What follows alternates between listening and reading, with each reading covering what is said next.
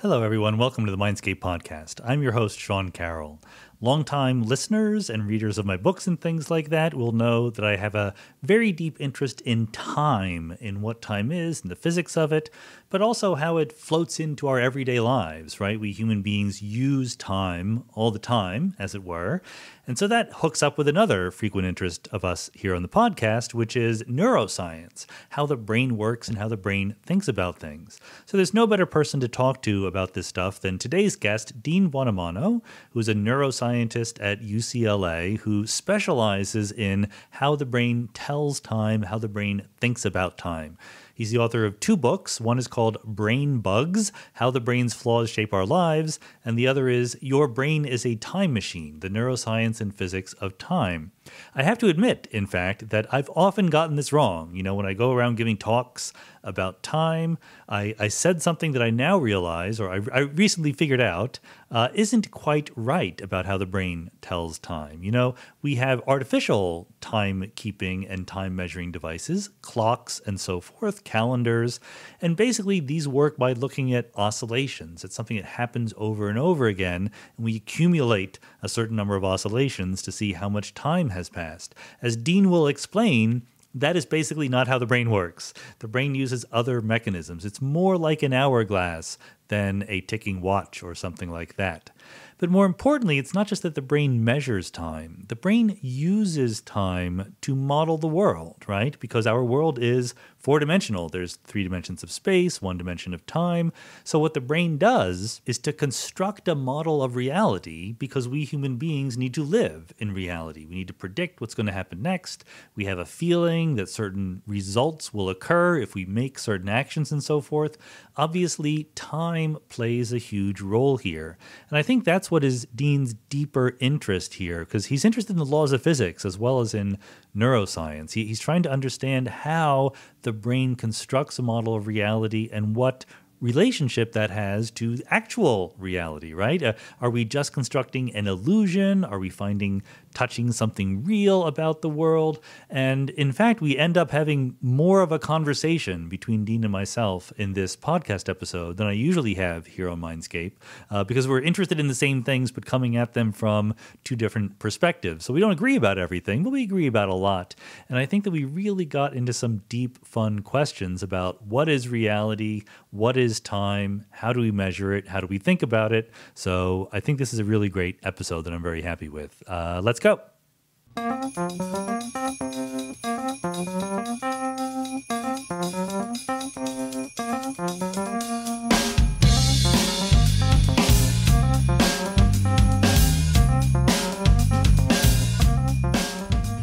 Dean Buonomano, welcome to the Mindscape podcast. It's a pleasure to be here, Sean. Thank you. Every time that I deal with someone who is a neuroscientist or thinking about consciousness and things like that, I can't help but think, wow, this is really, really complicated. I'm glad I don't do it for a living. Are you the kind of neuroscientist, help our audience figure this out, who sort of studies neuron by neuron or function by function or thinks big picture about like consciousness and what that is? Yeah, it's interesting that you put it that way. And it's neuroscientists feel the same way about theoretical physics, of course. It's glad that I don't do that. I'm certainly consider myself to be a neuroscientist who tries to understand the big picture question. So it's a huge field, as you know, and some neuroscientists study molecular biologies and spend a long part of their life trying to focus on a particular molecule or protein that might be involved with the disease. I really focus on how the brain performs computations, how the brain processes time, engages in decision-making and so forth, learns and so forth. But you started off with a question of it's very complicated. And indeed, it's so complicated that I don't know if we have any right to think that we can understand it, because the brain is neuroscience is the most recursive field of all scientific fields, right? Because neuroscience is the only field in which the thing being studied is doing the study. So I don't know if we'll figure it out or not, but it's certainly fun trying. And there's a lot of job security because I don't think we'll actually make much progress within my lifetime towards the deeper questions. I suppose cosmologists could say that it's the universe trying to figure out the universe, but it's a little bit less direct than in your case. You know, there's that there's that anecdote of a neuroscientist and a physicist talking, and the physicist says, the most important problem is science is what's the origin of the universe. And the neuroscientist says, what organ led you to that decision? So yeah, they're interactive, right? And this is a fun aspect, I think, that's fun to talk to you. I mean, there are links here between the neuroscience and the physics. Well, and also between the world of computation. You use the word computation as something that the brain does, and I always hesitate a little bit about that word, because clearly the brain does computations, but it lets us, or it invites us to use actual physical computers as a metaphor for the brain. And in many ways, the brain is not designed the same way as my laptop is. Is that something you think about a lot? Absolutely. And again, we probably just want to define what we mean by the word computation. So of course, the brain doesn't perform computations in a serial manner like a von Neumann architecture, like our serial computers do. But it certainly is a computational device in the sense that it processes information. As inputs, it generates outputs. Now, in terms of the comparison between digital computers and biological computers, or the brain at least, they're adapted, they're optimized for different computations. So I went into neuroscience because neuroscience was fascinating that the brain could bestow us with consciousness and the ability to communicate and to pat our tummies and rub our heads at the same time and other cool things like that. But as I grow grumpier, the brain also sucks in many ways, right? The brain, if you ask me what's 62 times 79, I'm like, let me go get a calculator, which is a bit embarrassing, right? Yeah. Because the brain is the most sophisticated computational device we know of.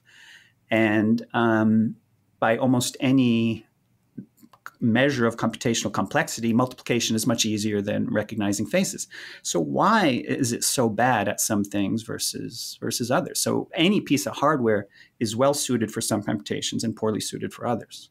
I do wonder whether or not we would be able to artificially enhance ourselves along those lines. Like, I think, embarrassingly, I'm going to forget who it was that I was talking to about this, but I conjectured that there was sort of an uncertainty principle that made it difficult to be a conscious creature and do math perfectly at the same time, right? Like, not only were we not optimized for it, but maybe there's a reason why we're bad at it. But on the other hand, if we just get a neural lace or an implant that we can plug into a phone or a calculator, could we imagine enhancing our abilities along those lines pretty straightforwardly? Yeah, I think that's increasingly topical and relevant question. First, in regards to the trade-off, what you're getting to is a trade-off between, say, being conscious and doing mathematical computation. So I agree with that. And if you look at neurons as computational hardware, or computational building blocks, they're not well suited for math. So no engineer or computer scientist would use neurons to build a calculator, because math benefits from digital precision, digital switch-like properties. So transistors are great switches. Neurons are horrible switches. They're great coincidence detectors. So people say, well, why are we so bad at math? And people say, well, because we didn't evolve to do that. I would actually disagree with that. I think, of course, that's one reason. But I think additionally that the biological hardware evolution had at its disposal is not well suited for numerical calculations, mental numerical calculations. So I think it's a hardware problem.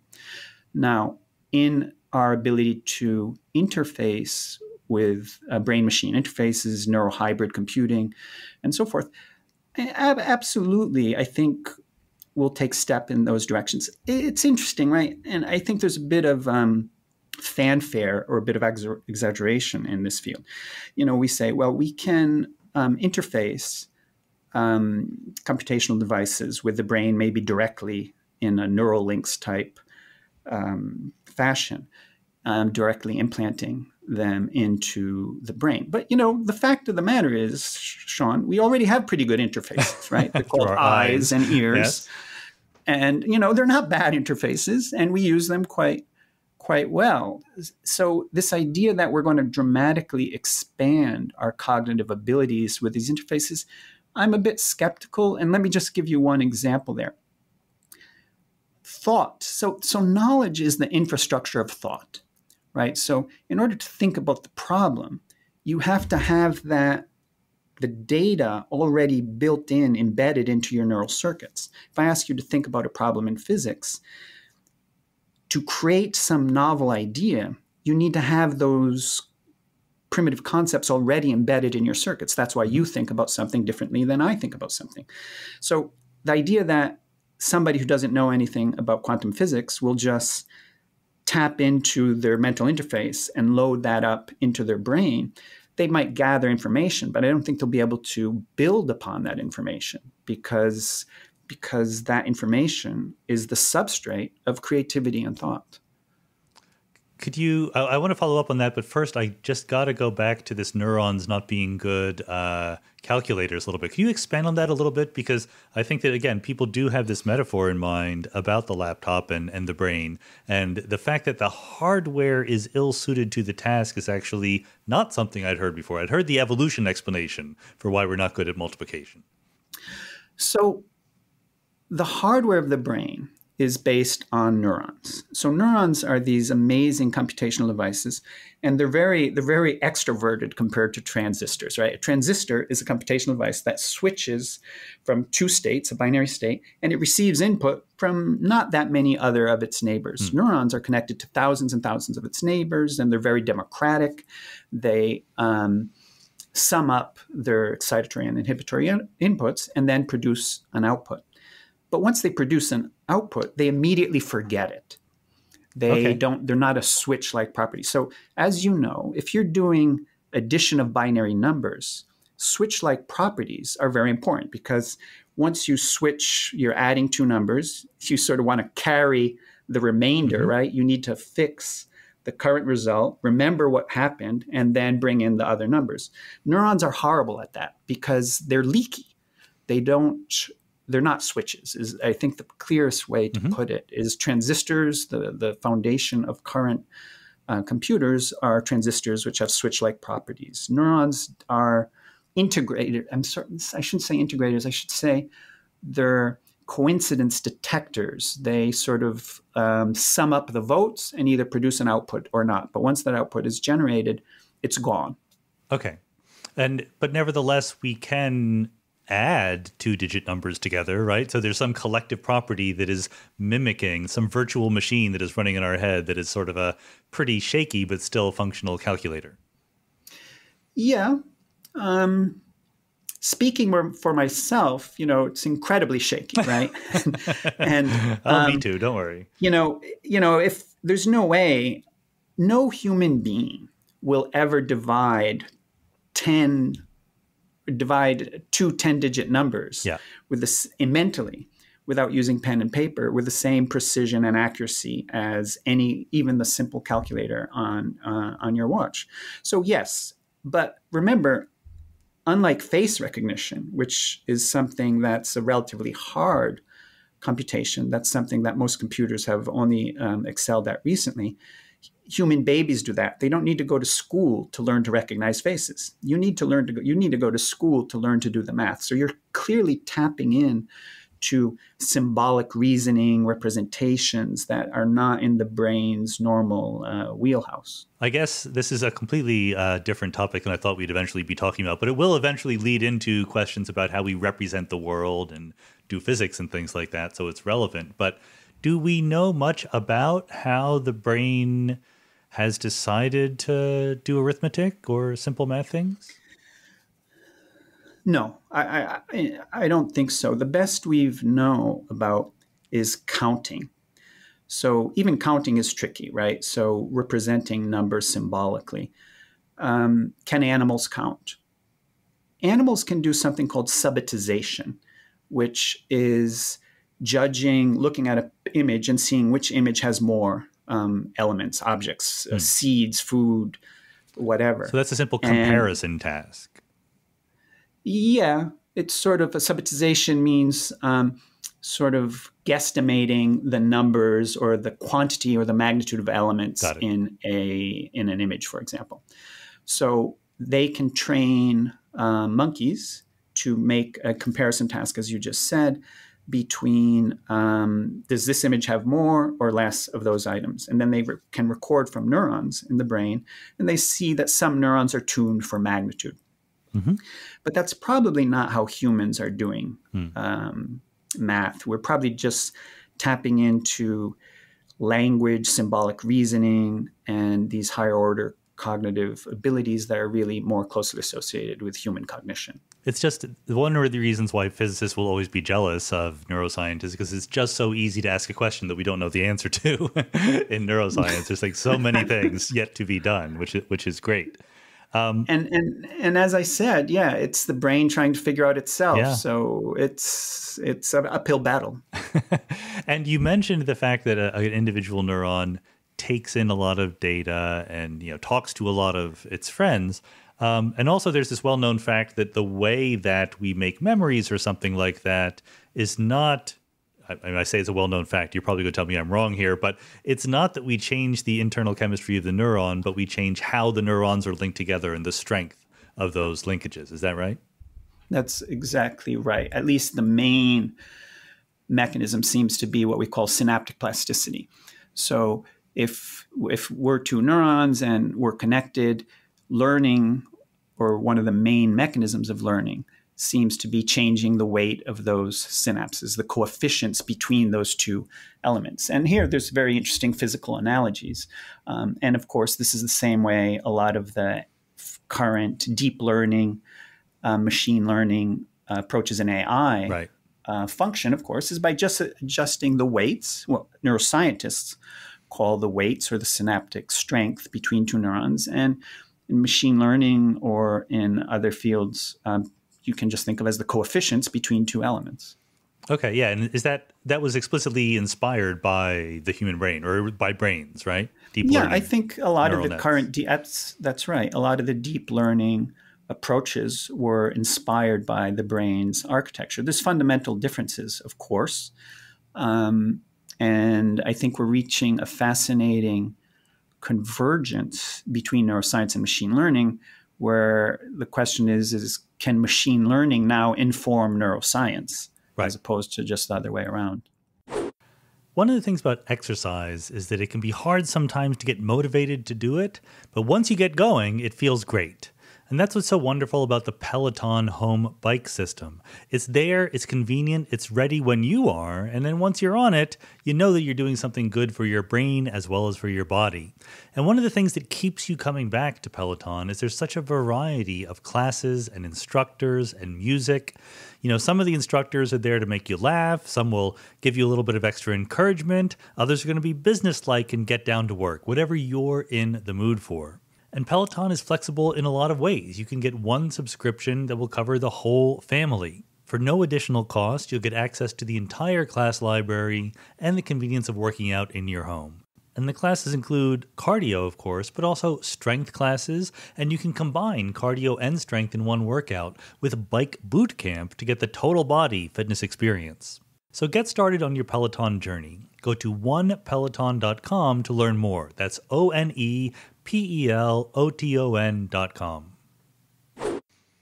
Well, maybe that's related to what I was going to ask next, which is that not only, I think that what people hear, what I have heard for a long time is that the strength of neural connections helps us form memories or something like that. But what about this question of algorithms? There's some self-organization process that has to go on. Is it the same thing? Is it the strength of the connections? And do we know much about how the brain grows its algorithms?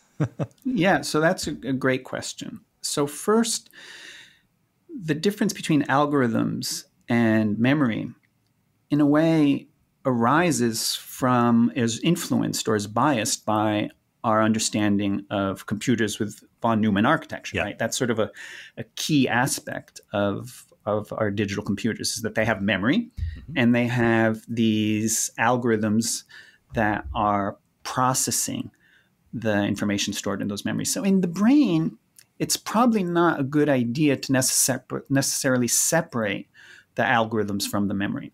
Okay. So this was what I was just hinting at, is if we have these brain-machine interfaces, maybe this is a better way to put it, is we have these brain-machine interfaces. The memory is the substrate for the computation, is the substrate for the algorithm. So those things aren't as clearly distinct in the brain. So it's absolutely valid to say that how you process information is in part dependent on changes in synaptic strength, and as well as the memory is also dependent on the changes in synaptic strength. Now, what governs how synaptic strengths change? So maybe that's what you refer to algorithms, and that's what we refer to the learning rules. Mm-hmm. So the simplest learning rule we know of is called Hebbian plasticity or Hebbian learning, which just states that the strength between two neurons increases if they're correlated with each other. So if neuron A is active at the same time as neuron B, then the strength between those two neurons increases. So that's an algorithm, and that's sort of programmed genetically into the system. And that's the self-organizing learning rules that govern the emergence of these complex properties. So any emergent system has underlying learning rules, relatively simple learning rules that generate surprisingly complex properties. Good. And one of the uses to which we put that capability is mapping or making a model of the world in which we live, right? I'm especially impressed by what we've learned over recent years. I know your expertise is in time, but let's just talk about space a little bit. I mean, where we are in the world has really interesting reflections in our neural architecture. So yes, we have these very sophisticated spatial maps that allow us to interact with the world, right? There's nothing more basic for animals is to be able to navigate their world, right? This is one of the differences between plants and animals, right? So plants don't need to navigate their world. They just stay fixed. But animals need to navigate the world. And that requires these sophisticated spatial maps. If you close your eyes, and most animals can navigate in the dark, if you close your eyes, you can navigate in your surroundings because you have an internal map that allows you to do some dead reckoning and to give directions on where you want to go. And this is something all animals are good at. And something here that I think is worth saying is that the same is not true for time. Okay. So most animals do not navigate time, or how could they, right? But most animals, they seem to have a map. So migrating birds can navigate over very long distances. Time is very different. So, you and I can say, well, next month I'm going on a trip that I planned last year. So we have these complex temporal relationships that we can transmit. But most animals seem to live in the present. So They don't have these temporal maps to the same degree that we do. I did have Carl Friston on the podcast, and I joked with him that I thought that it was cats, domestic house cats, that was the level of evolutionary progress at which the ability to think about the future must have developed. Because I have two cats, and one of them clearly does it, and the other one clearly does not. So I don't know if that's scientifically proven, but it seems to be evident. So give me an example of your cat thinking about the future.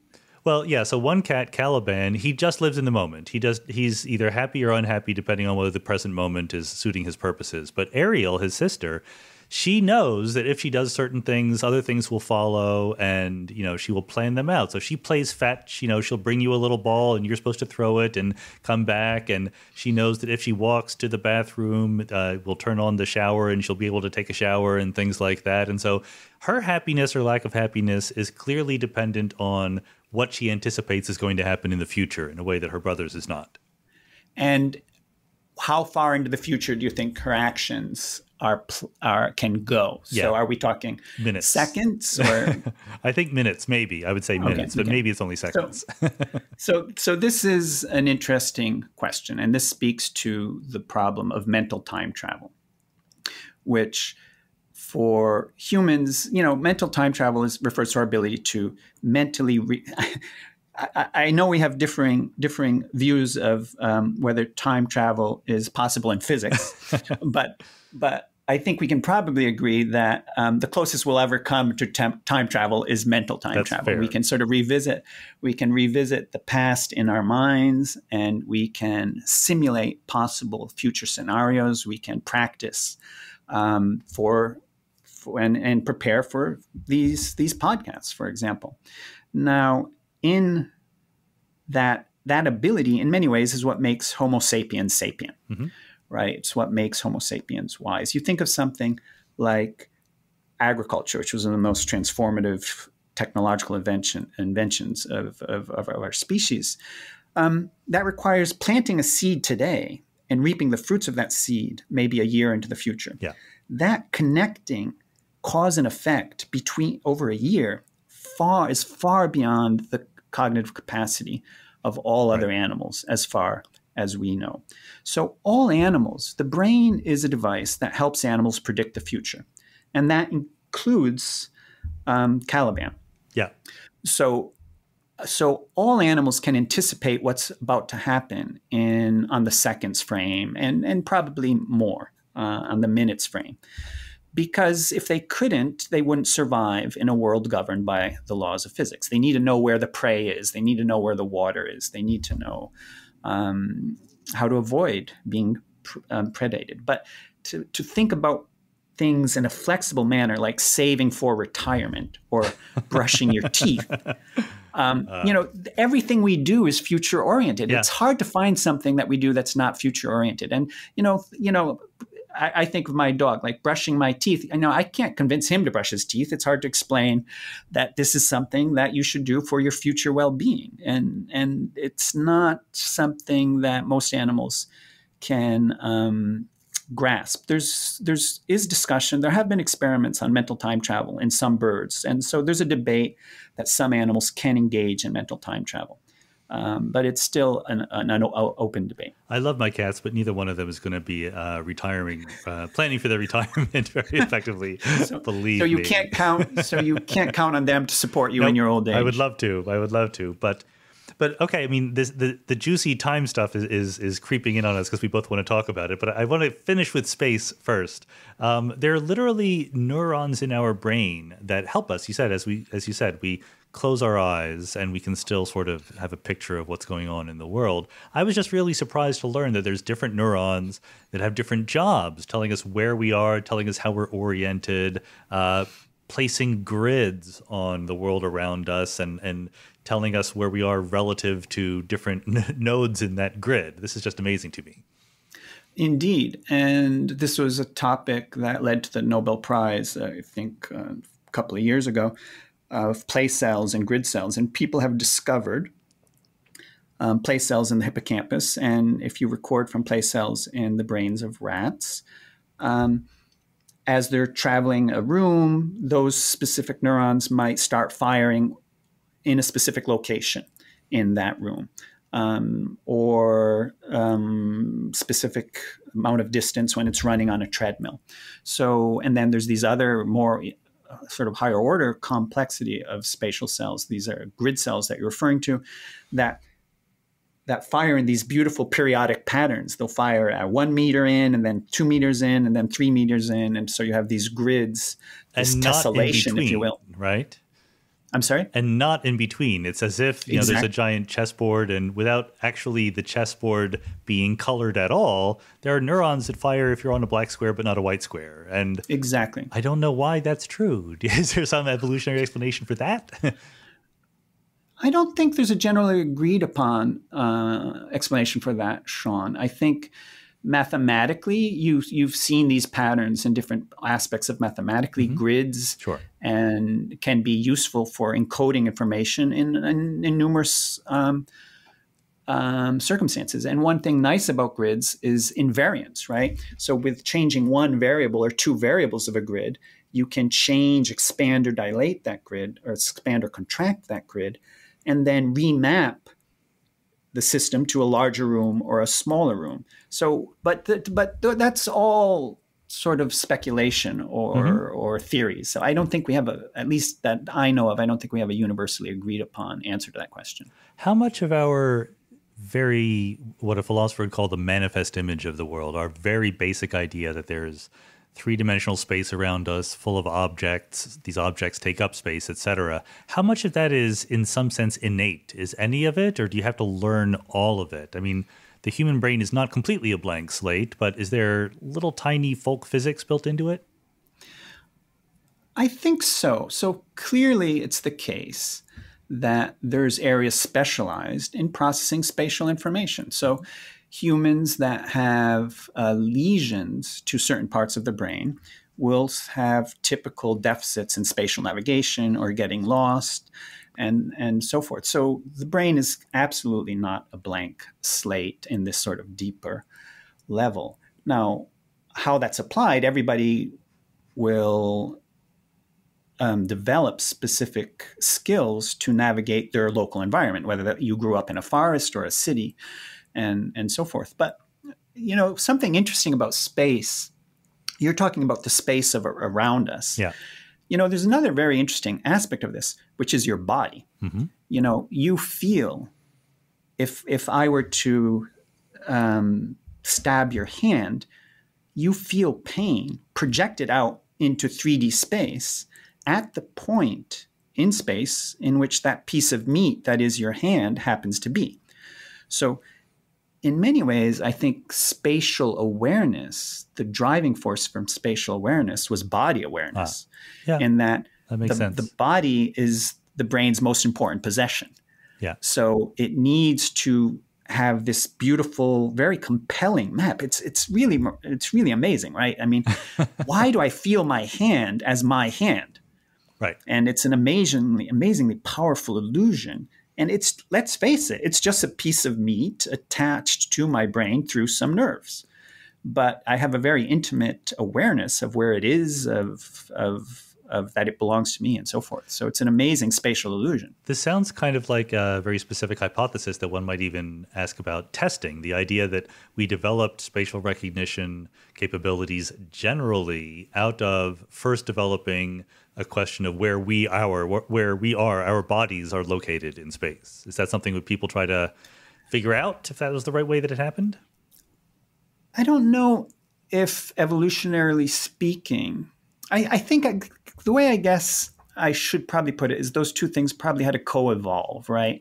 Because they're intimately tied together. So almost all animals have a map of their own body in their brains. Mm-hmm. So as you know, we have a somatosensory map, the homunculus, that maps out my body. And it's a very sophisticated map. And by the way, it's not one map, it's many maps. There's many homunculi in our brains that map out different aspects of our body. Now, in order that to be functional, it's also important to, if I'm going to interact with the external world, I'm going to try to eat a fly or pick up an object, that my body map has to also be mapped onto this external map. So now that you're sort of bringing those up in context, I would say that I think they have to really be tightly, inextricably linked and have co-evolved with each other. It makes sense. I mean, I know that people who study virtual reality suggest that you can remap your homunculus a little bit, right? You can sort of train it to believe it has more arms or legs than it has. I've always wondered, not always, that's an exaggeration, but for a long time I've wondered, could you have four-dimensional space in virtual reality? Could you train the brain to think that it was in a higher dimensional space? I don't know, but I'm suspicious of you asking that question as an eternalist, Sean. So I hope not. No, I'm kidding. I think I doubt it. I sincerely doubt it. You know, I think that's something that is so fundamental to evolution that it would be hard to really compellingly achieve that awareness, four-dimensional awareness. You know, some professions, and you're probably in one of those professions, and many other mathematically rich professions, have a lot of benefit in being able to visualize or imagine high-dimensional systems, right? And neuroscience is that way, by the way. And, you know, we all have our little hacks, but, you know, I don't think most people can claim to have a good intuition of four-dimensional navigation. So I think that would be a stretch to have that ability. But I could be wrong. Good PhD project for one of your students, I'm just saying. The student you least want to talk to. Send them down this terrible rabbit hole of impossible questions. Okay, good. So I did want to get space on the board there, as it were, but time is what we're really here to chat about. So we have a map of space. We have cells that tell us where we are. Is timekeeping completely different from that in the brain, or is there like a time cell in the brain? I think the answer is both. So first, it's useful to have a bit of an analogy here with physical devices. So because it pertains to scale. So the answer to your question depends on time scale. So here to give some context, man-made devices, if you need to weigh out a gram of salt or your weight in the morning or your car, you have a different physical device to measure mass across scales. Man-made clocks are quite incredible, right? Because the same man-made clock, it's really astounding, can measure microseconds, milliseconds, seconds, minutes, hours, days, and so forth. It's quite an achievement. The brain can also measure times across a vast range of scales. So what I'm getting to, of course, is your question is dependent on scale. So we can measure microseconds on the time it takes sound to travel from my right ear to my left ear, and days for our circadian clock, of course. The brain has absolutely fundamentally different mechanisms for timing on those scales. So it's what we might think of as a multiple clock principle. So the circadian clock certainly doesn't have a second hand. It just has an hour hand and tells days, but it has no idea of how many days have gone by. Right. So it's very specialized for that 24-hour cycle. The timing that underlies your ability to detect sound coming from your right ear on the right side of your head to the left side can pick up tens of microseconds, but it has no idea how many minutes have gone by. So the brain, in part presumably because of the evolutionary constraints of biological systems, it had to develop or evolve different timing mechanisms to solve the problems on different scales. And the circadian clock functions as as an oscillator, as a molecular oscillator. It has what's called a translation autoregulatory feedback loop. Okay. And that just means that it makes DNA, and the DNA makes RNA, and the RNA makes proteins. And those proteins in turn inhibit the synthesis of more DNA. So you have this recursive system that cycles upon itself. Now, on this shorter time... once every 24 hours. Yes, approximately once every 24 hours. So that is the thing that is most analogous to the mechanical clocks that we build, where it's really an oscillator with some period that is more or less reliable. So exactly, and that's a good point to bring up too. So, man-made clocks can be very incredibly into their degree of sophistication, but they really rely on an almost embarrassingly simple concept, right? Just counting the ticks of a time base of an oscillator. That time base might be a pendulum swing or a vibration of a quartz crystal or the cesium atom electromagnetic frequency. But they're all just counting the ticks of those oscillators. But Sean, it's important to note that the second part of that requires integration or counting. Yeah. So it's sort of timing above the period. Right. Of the time base. The circadian clock is timing below the period of the time base. So it's the phase, of course. So it's telling the phase of the oscillation. So now... So to say in other words, the circadian clock doesn't tell you how many days have passed. It tells you what time of day it is, where you are within that cycle. 100%. So your circadian clock your main circadian clock located in your hypothalamus has no idea how old you are. Right. It just says time to get up, time to go to bed. Now, this notion of having an oscillator and a counter was really one of the main theories of how the brain tells time for really most of the 20th century. It's called the internal clock theory. And it's a reasonable theory in the sense that neurons can be reasonably good oscillators. Neurons are good oscillators. They can go up and down at a fairly constant rate. And that's a good thing, right? Because that underlies breathing, that underlies chewing, that underlies walking. But as we've already discussed, neurons are horrible counters. They're horrible integrators. So it's pretty clear today that this internal clock theory is not really the correct one in terms of the main way the brain tells time. Rather, any dynamical system, any system that changes in some reproducible fashion can be used to tell time, in principle. And the brain, of course, is the most complex dynamical system we know of. So it makes sense that the brain uses its own dynamics as a way to tell time. And that seems to be, that's something that my lab has worked on a lot. And it's becoming increasingly clear that in many cases, your brain is telling time by changing patterns of neural activity. I think you're going to have to give me more details about what that means. So one way to tell time, you can imagine you have a circuit of neurons. Yeah. So you have neuron A, neuron B. And the most trivial sort of population clock or neural clock you can think of is just a chain of neural activity. Neuron A activates B, activates C, activates D. It's a very simple, almost trivial concept. And you can imagine that depending on the time delay between that activation, sort of like dominoes falling down, you can time the dominoes, and you know that when domino 100 fell down, 100 milliseconds have passed, whatever. Yeah. So neurons are dynamical systems.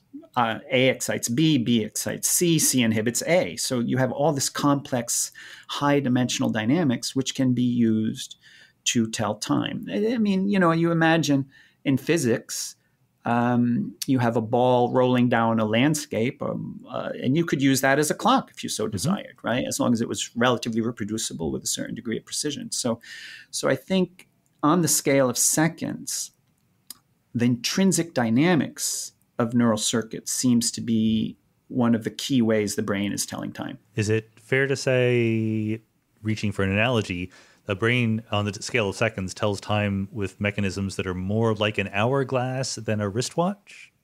Because there's something that is changing uniformly and you see where you are in that process. Yes, I think that's fair to say, because a wristwatch is clearly what you're getting to, is a wristwatch is clearly relying on an oscillation and counting the ticks of those oscillations, whereas a hourglass is just a physical system that's governed by the laws of gravity in this case, and it has a specific reproducible dynamics that can be used to tell time. And something that I remember from your book is that you can train these mechanisms, right? You can get better at them, and you can get better at one of them on one time scale without any change in your ability to tell time on other time scales. Yes, absolutely correct. It's not even on other time scales. It's even within the time scale. So if I gave you some software and trained you on discriminating a short interval, very short, like 100 or 200 milliseconds, you would get better at that over the course of days, but your ability to tell time across 500 milliseconds would not improve. So so this goes again to the idea of why it's different from a quartz wristwatch, right? Is if your watch is tuned well for gets better at 100 milliseconds, it's going to get better as the other intervals as well. Right. So the idea here is that the brain tells time not through a centralized clock, but through many different circuits that are specialized for different functions. I think that the whole lesson of this podcast is the brain is bad at counting. It could very well be, Sean, yes. I mean, it would seem like, the thing that happens in a wristwatch where you have a second hand, an hour hand, a minute hand, like you say, it's the same oscillator that drives them all, but there's some differential gears, right, relating the actual motion of the hands. That doesn't seem to be a mechanism that evolution ever thought up, right? It's certainly something that the brain is not inherently well suited at doing. As you've said, we can do it, we can get by, and animals can too. But it requires, rather than requiring one neuron or two neurons, it requires a whole circuit of neurons generally to hack it. Yeah. to do the counting. And, and this is clear from our behavior, right? I mean, babies have to learn to count. You have to teach them. There's whole native Indians in the Amazon have a 1, 2, and many system of counting. Yeah. They don't really know their age. They don't really count past the number of 10, which is very surprising to us. But counting is something that we in Western educated, in our Western educated world, take for granted. But it's not as universal as we think it is. So if you can train yourself, are there certain professions that are very naturally good at keeping time? I was going to guess musicians.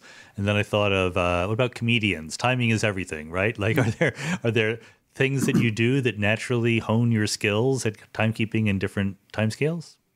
How about podcasters? Has your timing terrible? As you know, we had to delay this for a week because I'm not very good at organizing my time.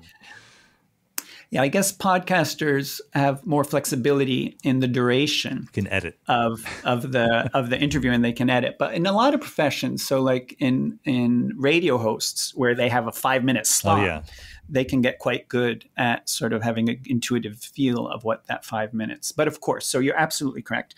Musicians have very good timing on the scale of hundreds of milliseconds and so forth.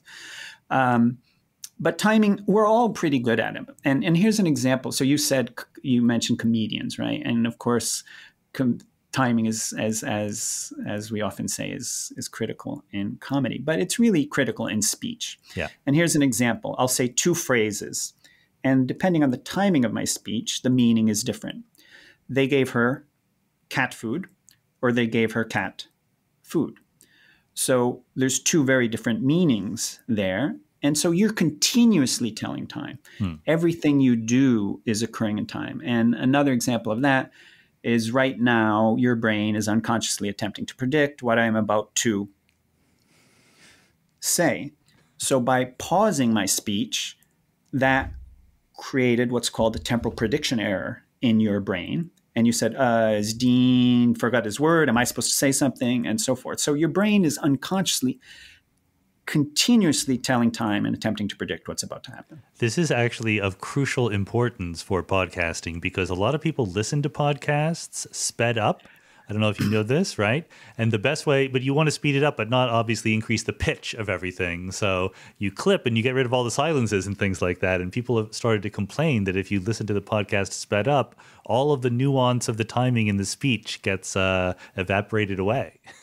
Yeah, it's interesting. And I wonder if you're training people's brains to process speech at faster rates and so forth. So yeah, again, full it employment. Is an interesting, somebody should be studying that. I agree. And other things, besides just training, I'm sure there are other things that affect the accuracy at which we can tell time, right? I mean, we briefly talked when David Eagleman was on the podcast about being scared, having your adrenaline going, and how that affects your timekeeping. But presumably, the brain is awash in signals and chemicals and influences, and these have an influence on how well we're keeping track of time. And psychoactive drugs, everybody reports that this influences our perception of time. And this is a deep mystery. But in many ways, I think the question might be misdirected. So clearly, we all know that the subjective flow of the passage of time can be dependent on context, whether you're bored or excited or having fun or engaged. Hopefully, for the listeners of this podcast, they're saying, wow, time really flew by. Riveted. And then, of course, in near-death situations, time often is reported to have slowed down. So you can imagine a couple of things underlying that. So one, you can imagine that the brain is being overclocked. So just like you can increase the speed of your computer, you can overclock it. Everything happens faster, so things transpire at a faster rate. The brain, there's no reason to believe the brain can be overclocked. Neurons don't work like that. Yeah. Maybe you can accelerate things by 10%, but there's no clock to be overclocked. And there's physical time constants that, are constrained by the physics of neurons and so forth. So it's very hard to imagine that you're going to get, if you're full of adrenaline, that you're going to get neurons processing 20, 30, 40, maybe 20, 30, 40% faster, but not 100, 200% faster. You might also imagine that it's an illusion in the sense that time doesn't change. It's just your memory of what happened changes. So it's sort of like a flashbulb effect, that it's not when I was in a car accident, time seemed to slow down. It's that when I have very good recall of what happened, and that produces the slowing down. I actually recount the story of when I was in a car accident and my car was spinning around, that I've caught myself thinking, wow, time really does slow down when you're about to die. So I don't think it's memory either. So I think the correct question is, what is our normal sense of time? And if you give me some leeway, let me go back to an example. Sure. With body awareness. So as you know, there's a syndrome called phantom limbs. Mm-hmm. So people who have suffered an amputation can still feel that limb as vividly as you and I feel our own limbs, which sounds very bizarre. But the real lesson in phantom limbs is not that the brain somehow miscalculates and generates an illusion of the phantom limb. The real illusion is our normal limbs, as we just discussed. It's just that the brain continues or insists on continuing with the illusion of body, even though that part of the body is no longer there. So the correct question is not what causes phantom limbs, but what causes normal body awareness. And I think this is the same in the context of time. So the question is not why time is distorted, but what is our true normal, what we call our normal sense of the passage of time. And we know that in some sense, this is an illusion. And this, maybe we can step slightly into the physics soon. So, and what I say by illusion is we perceive time to be flowing as a continuous linear narrative of what's happening in the external world. That's what it feels like. Mm-hmm. But we know that's not the case at the conscious level. So, of course, unconsciously, your brain is continuously processing information that's coming in. But things only get created or sent to consciousness in sort of fits and bursts. So your brain, your unconscious brain, delivers into consciousness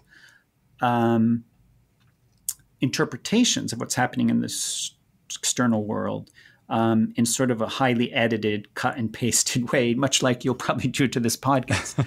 So, and here's an example of that. So again, I'm going to say two sentences. She had a stake in the company. She had a stake on the grill. Okay. So hopefully you understood the homophone stake there to have two very different meanings. But you could only know the meaning by the words that came after. Yeah. So I think for most people, they don't necessarily interpret consciously what stake means and then re-edit their interpretation of stake. They wait, the unconscious brain waits for the end of the sentence to provide a conscious interpretation of what stake made. I don't know what your interpretation there. I immediately interpret it as food, but that might be because it's lunchtime and I'm hungry. So that's fair enough. It is a bit of a Rorschach test there, I guess, in terms of what you're thinking. So, but in many cases, if we change this to say, if I say chickpea or chicken, right? Yeah. It's not like you understood chick and then modified what chick means by what came after. So clearly, much of our interpretation of what's happening in the external world is processed unconsciously, and then the unconscious brain waits until certain key points in that narrative to generate conscious experience. So in that sense, it's illusion. But at the deeper sense, the question is our subjective feeling of the flow of time and the subjective feeling that the past is no longer real and that the future is not yet real, is that an illusion or not? And the degree to which that creates tension with physics. Yeah. And I think you have one perspective. Maybe you could tell me about if you view the degree to which you view our conscious perception of the past no longer being real and the future not yet being real as a creation of the human mind or an illusion. Yeah, so I almost never use the word illusion in these contexts because I think that I would much rather talk about, higher level emergent approximate descriptions of reality that are not necessarily capturing the fundamental stuff, but are still capturing something real. But having said that, yeah, I think that so let me talk for just a couple minutes, which I try not to do on the podcast, but that this is something that I do think about. I think as a physicist that it makes most sense to be an eternalist in some sense about time, to attribute equal amounts of reality to the past, present, and future. And then, of course, the big question, which I completely agree is a big question, is how is it that we perceive it so differently, that we seem to perceive the present moment as real and attribute such very different ontological status to the past and future. And to no one's surprise who has listened to me talk before or read my books, etc., it's because of the arrow of time and increasing entropy. And I think that, aside from a few rhetorical flourishes, you and I are not so far apart in this, maybe putting emphases here or there. I had Janan Ismail on the podcast. I don't know if you know Janan's work. She's a philosopher, but she keeps up a lot with both the physics and the neuroscience sides of things. And she gives this what is to me a compelling story of where our impression of flowing through time or traveling through time comes from in terms of exactly what you've already described, namely that our brains are constantly both remembering where we just came from and comparing it to where we think we are, and predicting where we think we're going to be and sort of updating that prediction in real time. So it's exactly because the arrow of time gives us slightly unbalanced access to the immediate past and future and our abilities to predict or retrodict those, that we have this feeling of flowing, of being pulled or pushed or whatever you want to call it through time, even though at the level of fundamental physics, all the moments are equally real. That's the spiel I would give. And you're certainly wise in being cautious about the word illusion, because particularly for physicists and neuroscientists, we use that word in very different ways. But in many ways, most of our subjective perceptions are mental constructs. The degree to which those mental constructs correlate with reality is, I think, what we're ultimately having a conversation about. Mm-hmm. So in neuroscience, say color. Color is a mental construct, and color doesn't really exist in physics. What you have is wavelength of electromagnetic radiation, and our perception of color is sort of evolution's hack to create a spectrometer. So it's an illusion, but most of the time it's fairly well correlated with physical reality, unless we're looking at gold and blue colored dresses on Twitter. But for the most of the cases, the evolutionarily value, the adaptive value of perceiving color is that it detects something that's a mental it creates something that's a mental construct, but it's correlated with physical reality. So we have to remember that subjective experiences are evolutionarily adaptive. So now the question is let's not focus on the flow of time. Let's focus on the subjective feeling that the past is no longer real, mm-hmm. and that the future it's related, but I think it's an important distinction that will help this discussion.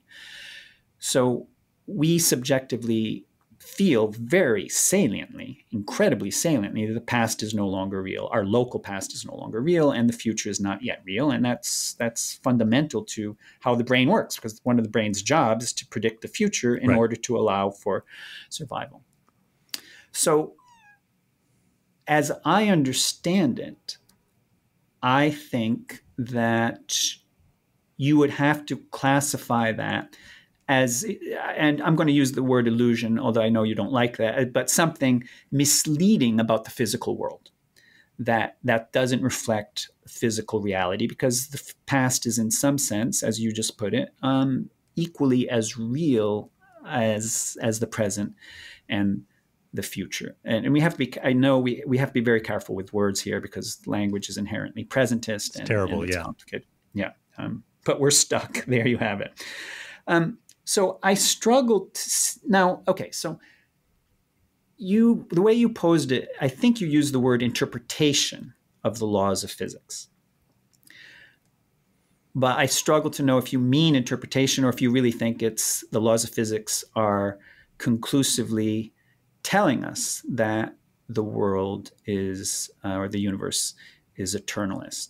So the way I see it, the laws of physics aren't inherently presentist or eternalist. The laws of physics are somewhat agnostic to that, and we're imposing an interpretation on those laws.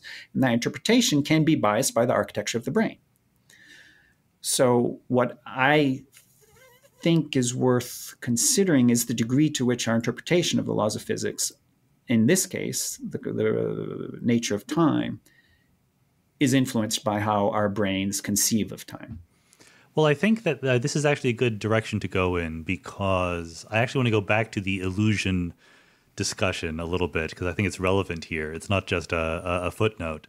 But first, let me parenthetically say that Steve Savitt, who is a philosopher of science who writes a lot about time, he emailed me an article because I was talking about presentism and eternalism in the usual way, and he said, don't do that. There's no difference between presentism and eternalism. They're just different words to actually describe exactly the same ontology. And it was actually a very compelling, believable article, but I emailed him back and I said, I bet all of your eternalist friends like this and none of your presentist friends agree with it. And he said, yeah, how did you know? Because basically he was saying the presentists are just, determinists in denial, eternalists in denial.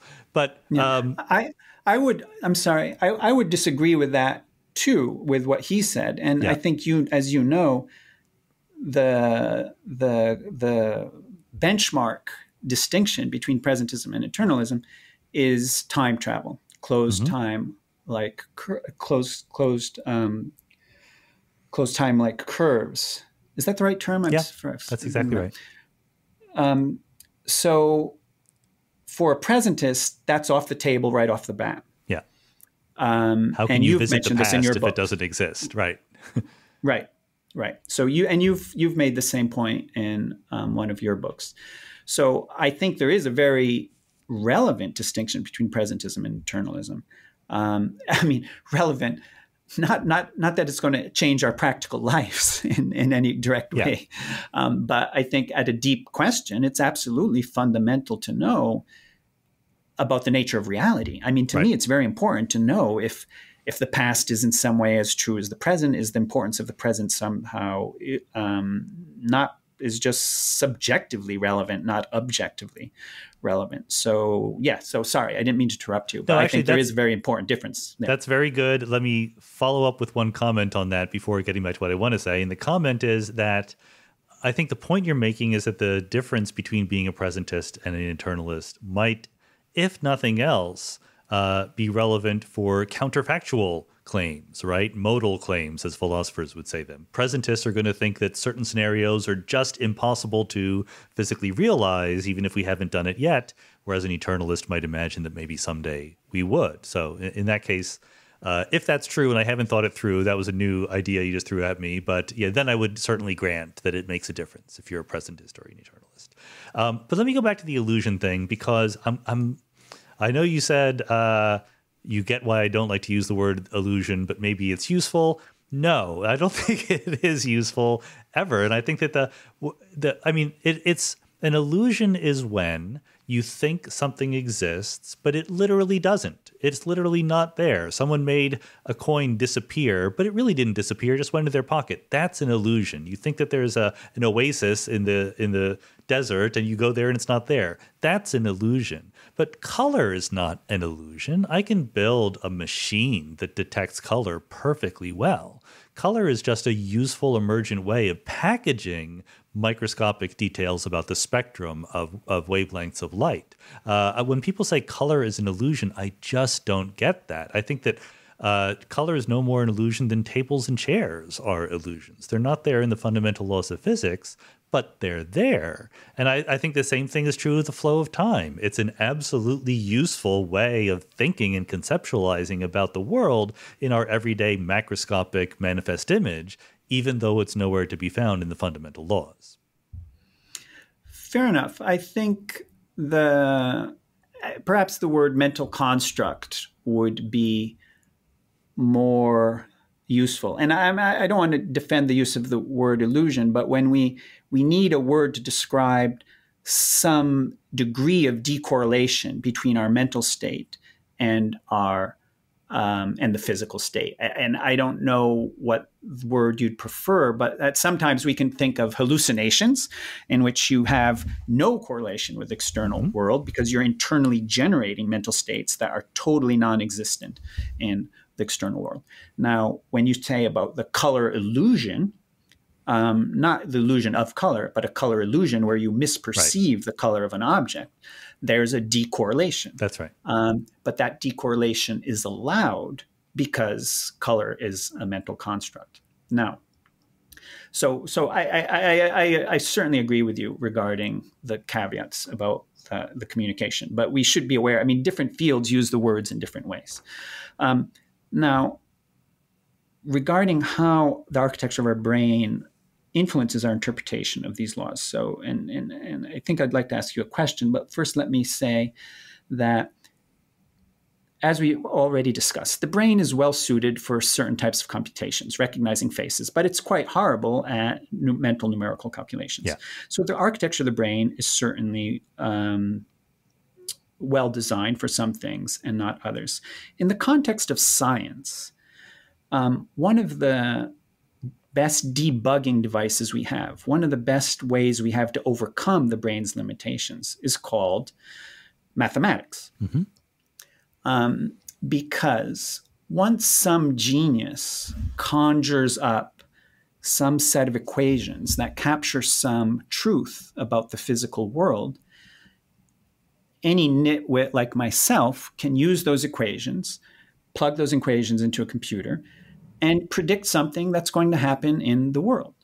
And that act is independent of the human mind.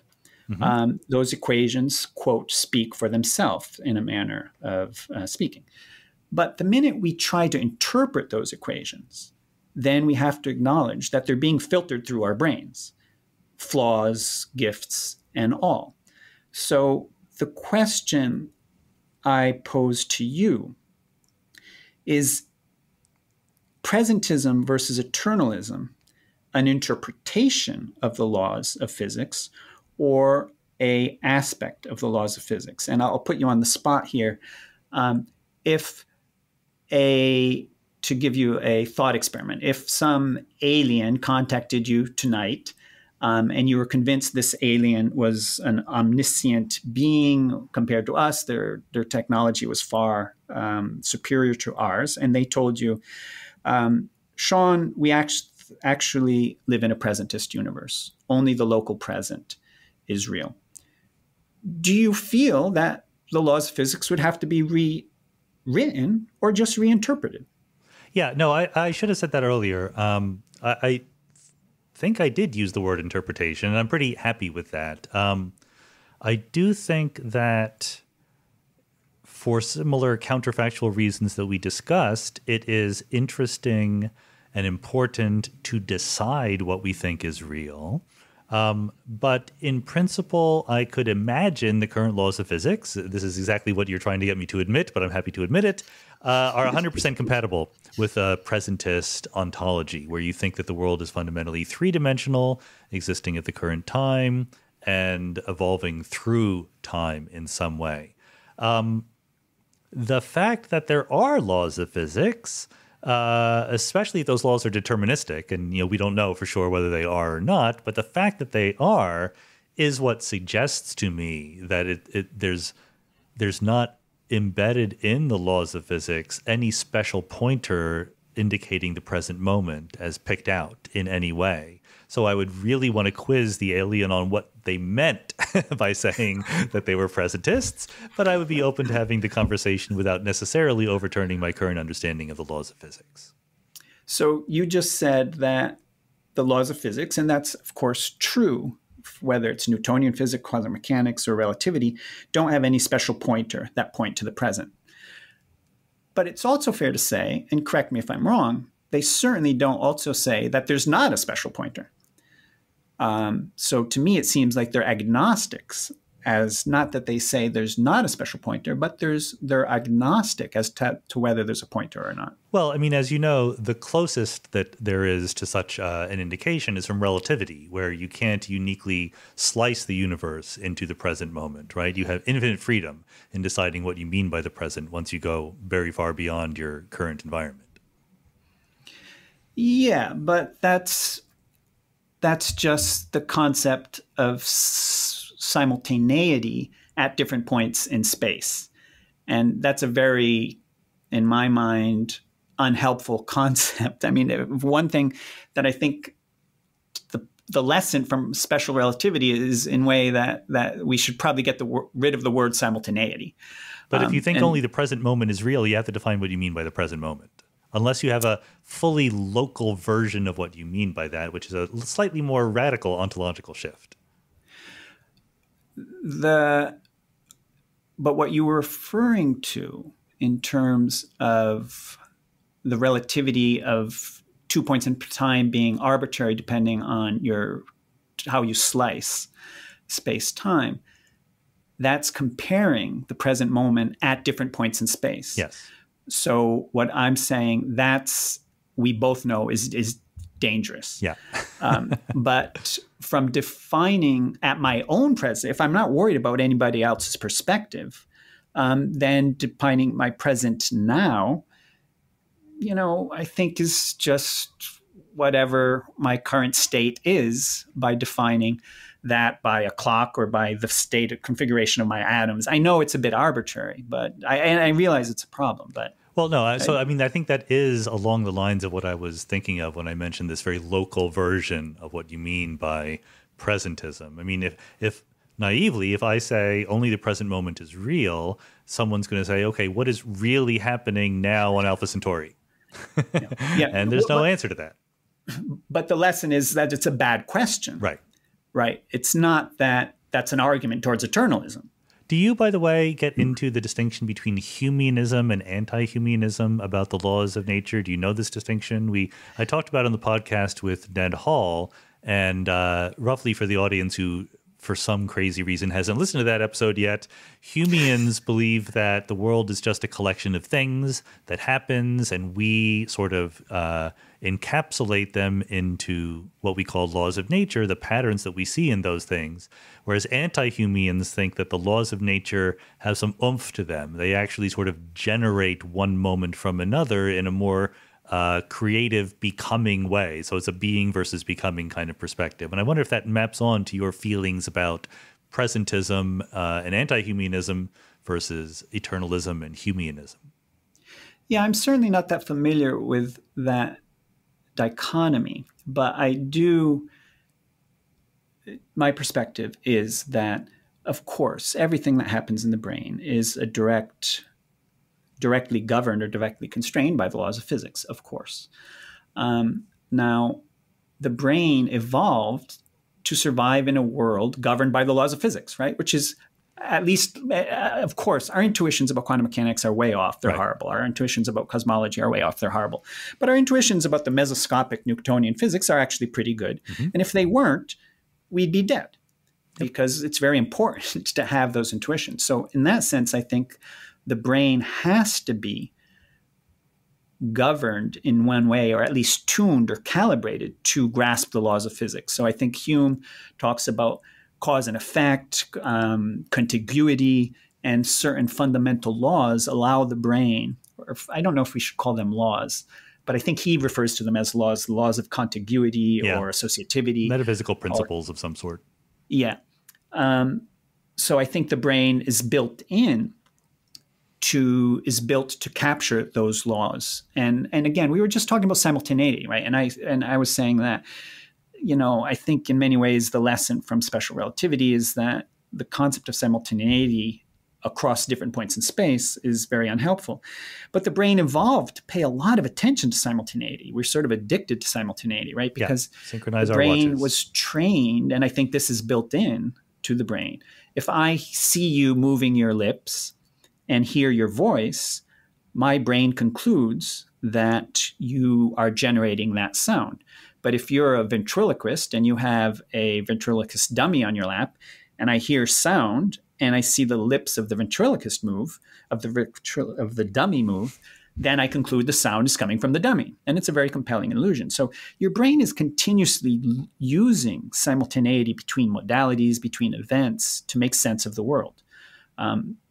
So I think it does confuse our interpretation of the physics in some ways. No, I think that's perfectly fair. And let me run something by you, because I have this sort of half-baked idea that I don't think I've ever run by a real neuroscientist about exactly this question: how well can the human mind in principle do understanding the laws of physics, given its manifold lack of capacity? And so my half-baked idea is that at some point, I don't know when, but roughly speaking, there was a phase transition in which human minds became essentially Turing machines, right?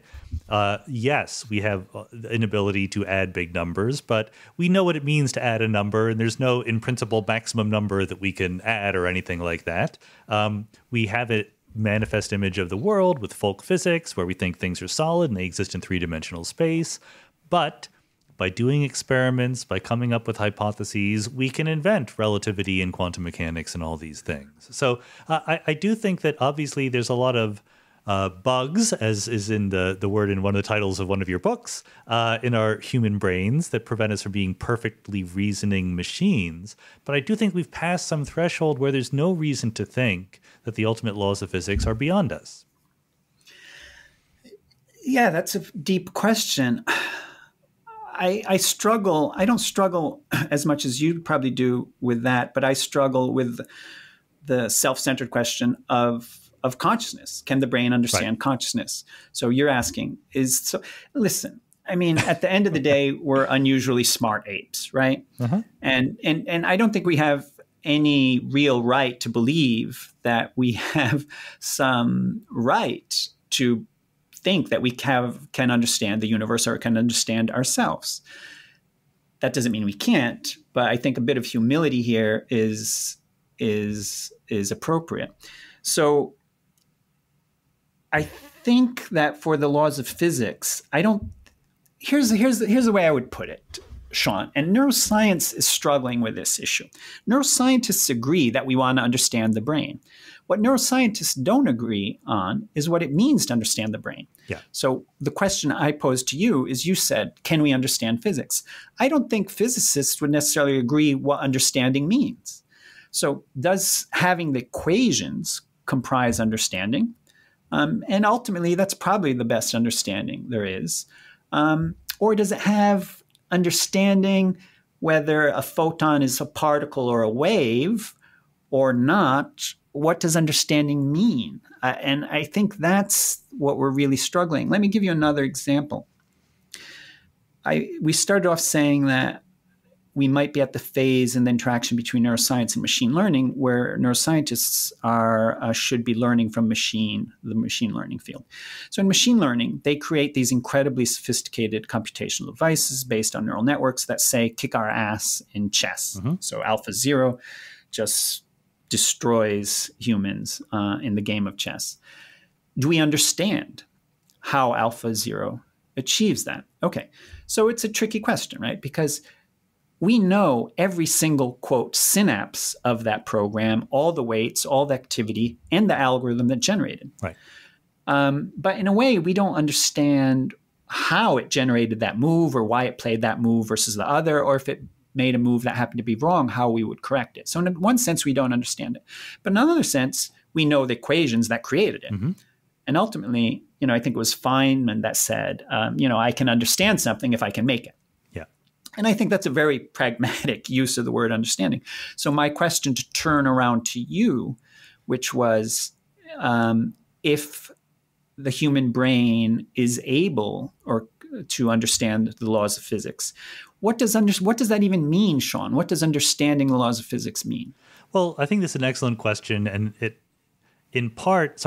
it's both an excellent question and a useless question. Fair enough. Because the useless aspect is that part of the answer is going to be, carefully parsing different possible construals of the word understanding, right? Because we use that one word to mean different things. But I do think there's also a good question lurking in there, because there are different aspects, and knowing what they all are, it's not like there's some right aspect of understanding and some wrong one. But there are different ones, and we can ask, when we achieve different levels of understanding. If we had perfect equations that governed the fundamental stuff of reality, so we had some ontology, right? Some stuff that we said, or at least some representation mathematically of what reality is, and some equations which we thought were 100% complete and accurate in describing how it behaved. That is a kind of understanding, which we are nowhere near yet, but would certainly count as a kind of flavor of understanding. And like you say, it would leave us completely unable to do a lot of things that we would want to do. That's like having the understanding at the neuron level of AlphaGo or something like that.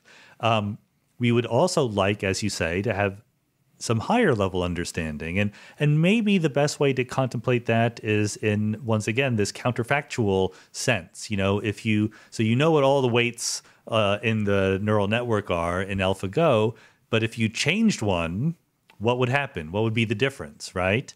That's incredibly hard to understand. You basically have to start from scratch and just do the whole thing again. So that sort of higher level, seeing the emergent patterns understanding would be lacking in that. And that's a perfectly good kind of understanding also. I'd be in favor of that. And there's probably other layers of understanding that are relevant. This is part of why I'm an eternalist, and I don't think that it conflicts with my personal feeling that time flows, then I can make choices that affect the future and affect the past. And it's also a reason why I'm a compatibilist about free will. I don't know, what is your free will stance? We should get it on the table here for the audience. So I think the first lesson to be taken from free will is really how much we can debate something without properly defining what we mean, right? That's the amazing thing about free will. And in the context of free will, I'm reminded of the Zen koan.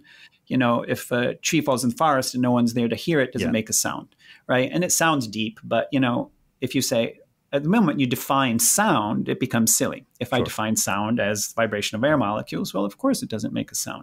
If I define sound as those air molecules hitting my tympanic membrane and creating conscious perception, of course it doesn't make a sound.